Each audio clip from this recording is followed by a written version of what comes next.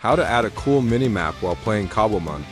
First, open your CurseForge or Modrinth launcher and search for Zers World Map. This gives you a full-screen view of the world perfect for exploring.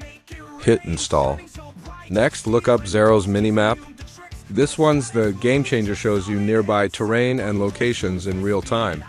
Go ahead and install it too.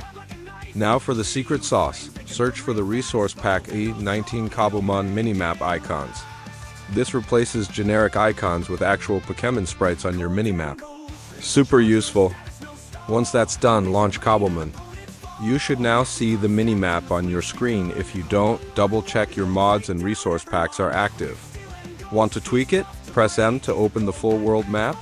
Click the settings icon in the top left corner and explore the minimap options.